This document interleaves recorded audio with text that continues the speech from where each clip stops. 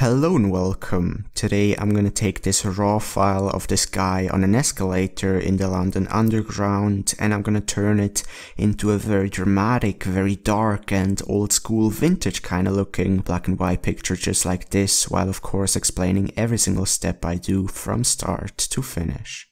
Just on a quick note, you might want to speed up the video because I speak relatively slow in it, especially towards the end.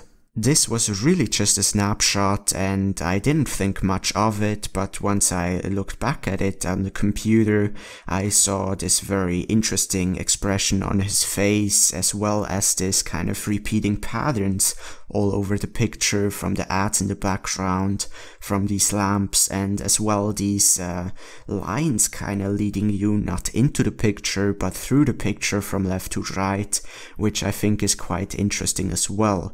The only thing that I don't like is the color. It doesn't really add to it, and I'm definitely going to go black and white just for the sake of making everything more dark, dramatic, and kind of more vintage looking. But as I go here into black and white, you see the lighting just pops out a lot more because you don't have any color that distracts you from the lighting. So if I go back here into the color, you don't really notice the whole lighting scheme nearly as much as in black and white. And this is actually the main thing that I want to pay attention to. I really want to complexify and play around with the lighting rather than the overall look so much. But before I do any of the lighting, I'm still going to adjust just some of these basics and tonal curve adjustments to get kind of an overall rough, good starting point. Alright, so first thing I'm going to do is actually raise the shadows so I can bring the contrast to the right and bring down the blacks without losing too much of the shadow detail, and that way you really get a lot of darkness, a lot of dramatic look, while not really once again losing too much of the shadow detail. Whereas I would go into the zero shadows, you see everything becomes just a bit too dark to mesh together, and there's not really any differentiation in between a lot of these parts of the photo. So really great thing to do, raise the shadows so you can bring the contrast further to the right and bring the blacks further down. Then I'm just gonna bring up the whites a little bit to get some more differentiation from light to dark. In terms of the highlights, I don't really think I'm gonna adjust anything here because that's really too much. Instead, I'm going to go down to the tonal curve and adjust the highlight slider here. The highlight slider in the tonal curve really just affects the very bright parts of the photo. So in this case, these lamps, which really give even more dynamic. So very different than the highlight slider up here. But overall exposure, I think it's pretty much fine. If I go to into the minus here, it's too dark. So I'm just gonna leave that at 0. Clarity, I mean, I'm definitely gonna go into the plus, but I also don't want to overdo that. Just around 30 works pretty well here. And is there anything else? Not really in the basics adjustments. Let's go down to the tonal curve and just see what the other sliders do here. There's really nothing I can tell you about them.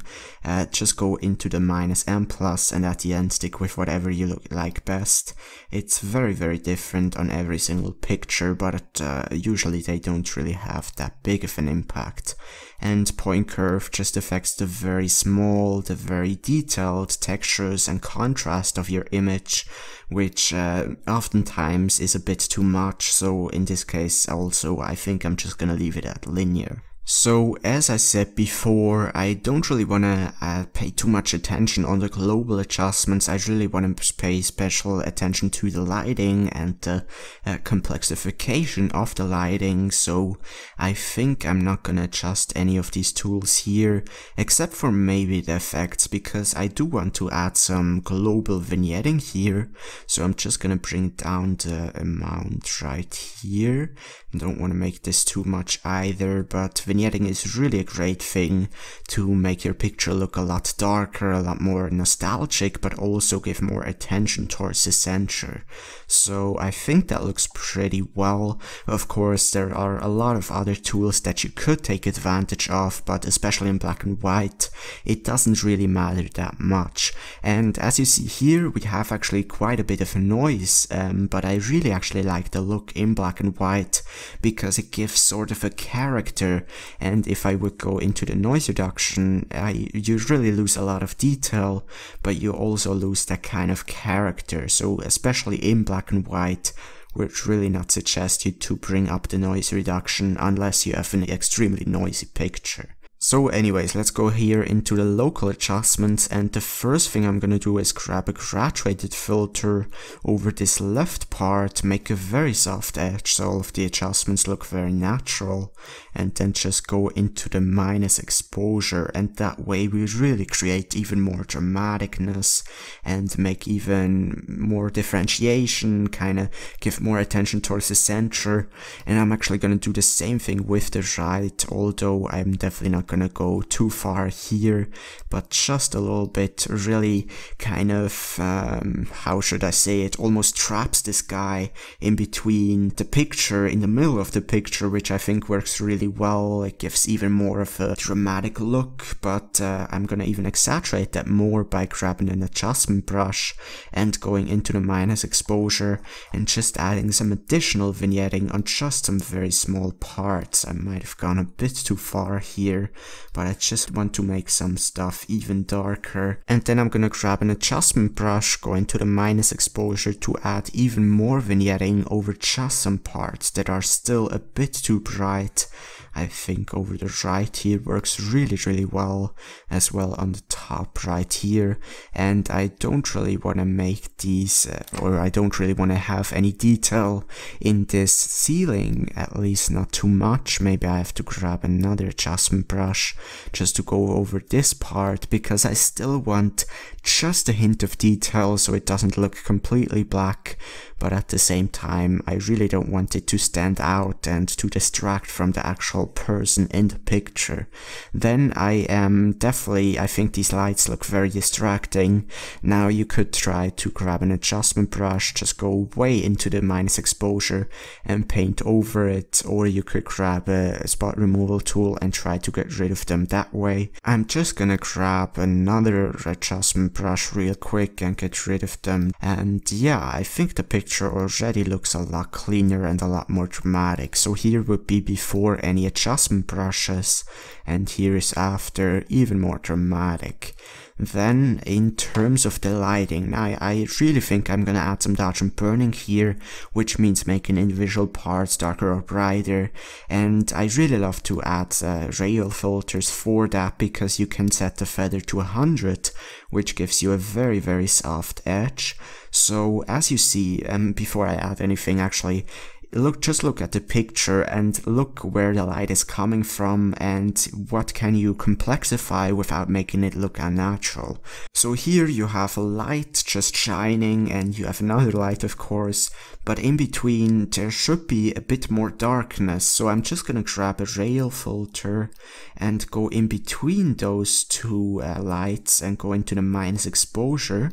Now it's very tricky sometimes because you have to angle it correctly so it all looks natural, and of course you cannot really overdo it with the amount either, but I think that works really well. You know, you don't have to go super dark with it, even just a little bit of shade works quite a lot of the times. Then I'm gonna right click duplicate and kinda do the same thing with the rest of these gaps in between the lights, although of course much smaller. And I'm gonna right click duplicate, another one over here, really go not quite as far into the minus exposure, right click duplicate, and another one over there. And I think that works really well. It makes everything even darker, and I think it really looks natural at the end. Maybe I'm just gonna adjust this one, but here is before these rail filters and here is after. But at the same time I think I'm gonna grab some plus exposure rail filters now and just go where the light is actually hitting, so pretty much in between those negative exposure adjustment filters. So right click duplicate, once again make sure that everything looks nice and natural. And you know, I know this is a very specific picture to do something like that on, but you can use dodge and burning. I use dodge and burning in almost all of my pictures. So let me show you once again the progress here before any rail filters, and here is after. And I think it definitely looks very good, but I'm gonna add some additional minus exposure rail filters over just some of these ads here in the background, because they're just a bit too bright, a bit too distracting, at least some of them. So let me just do that real quick. Right click, duplicate. Really amazing how fast you can work with these rail filters while really having full control over every single one of them. And maybe a last one over here. Everything in the background isn't really as noticeable. But yeah, I do like it. Is there anything else I want to do before I add a plus exposure filter on the guy itself? Maybe I'm just gonna grab another minus exposure one over this kind of thing right here, just to give a bit less exposure and a bit less attention to that thing. And then I'm gonna add a plus exposure rail filter, a very big one. By the way, the feather here at 100, if I go way into the minus exposure, you see it really just affects the middle at most, because there's such a soft edge. So you don't really have to worry if you spill over some of the actual parts that you just want to adjust, if that makes any sense.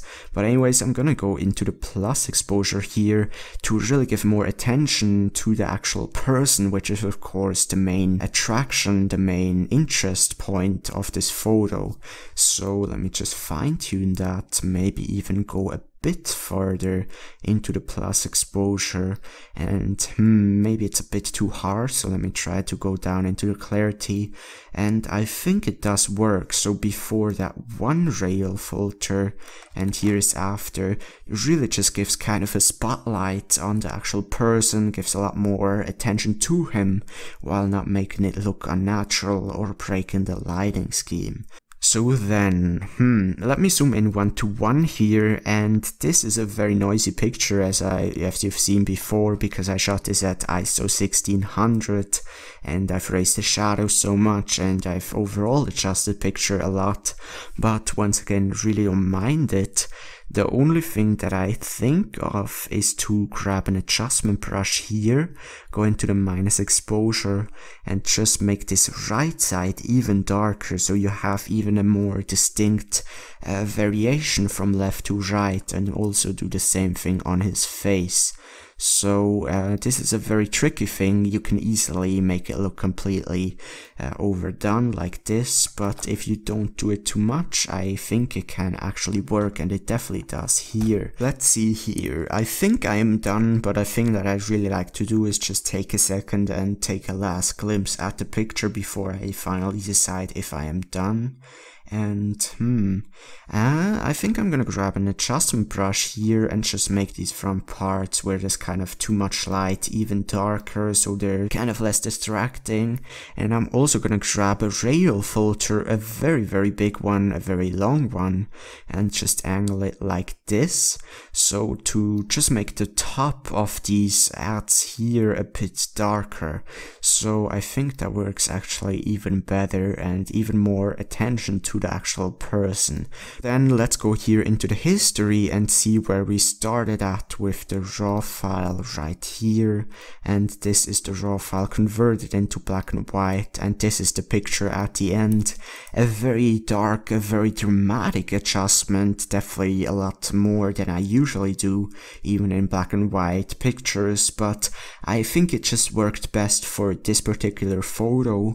And also, even if you don't want to go as dark, as dramatic as I've done here, I still think you're going to be able to use some of these techniques about vignetting, and especially complexifying the light and adding light with the rail filters to really bring your pictures to the next level and to get this kind of mysterious, dark, dramatic look and mood. Thank you very much for watching. Make sure you subscribe if you haven't done so already. I upload multiple videos every single week about Lightroom, landscape editing, colorful sunset edits, other black and white edits, and all sorts of photography related videos. I'm gonna sign out here. Thank you very much for watching. Have a great day, and of course, as always, take care.